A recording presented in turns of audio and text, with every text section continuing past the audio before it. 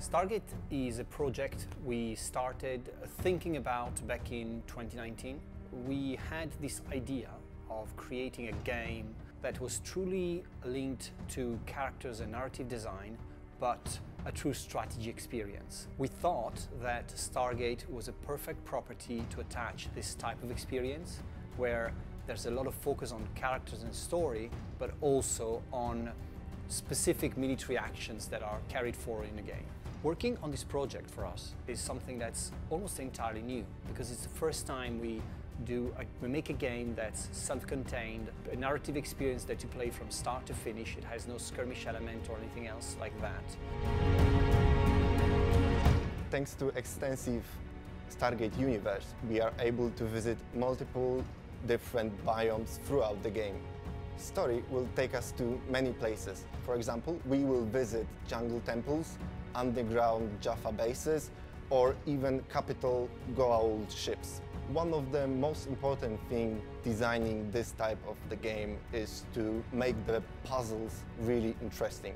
The key factor of this puzzle is, first, timings, skills you can use to eliminate the enemies, and third, your imagination. Different environments usually have a different set of possibilities in them. In more industrial place, we can use a lot of machines in order to, I don't know, execute enemy, maybe clear the path for ourselves. Our idea is to create a new whole story without losing the genuineness of the original TV series. We would like to give Stargate's passionate community a new storyline which can give them the same vibes of the original show. In order to be consistent, to keep the authenticity of the original series, every aspect of the game is approved and verified by MGM. Stargate Timekeepers is not only a Slytherin product, but is a four-handed project between us and MGM.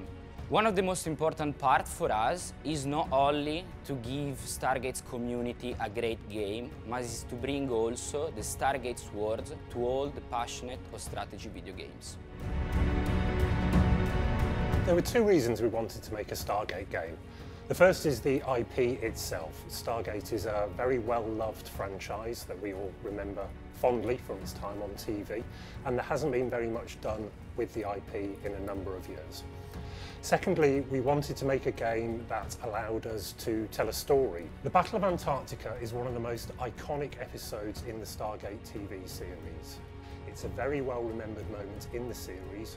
We felt it was an ideal starting point for our story because it provides continuity. We have new and original characters in our game. It's impossible to play the game and only control one character. You'll be able to solve very few problems merely controlling one character. You will need to take 2 or 3 characters on any given level through your adventure. Timing and interplay between them is absolutely critical. First up is Eva, who is the head of the team. Eva's skills are based on her experience. For example, she is able to distract enemies with bullet casings and also able to spot out weaknesses with her binoculars that assist her other team members in taking out people they might not have been able to without her. I think the character's personality and skills came as part of the game. We knew from the beginning that this was going to be some kind of stealth game, so we were never going to have someone coming out and just like across the screen and killing everyone. It's easy to say that everyone in this group is a rogue of some kind, because they are stealthy and sneak attacks, but that doesn't always mean that they're killing people.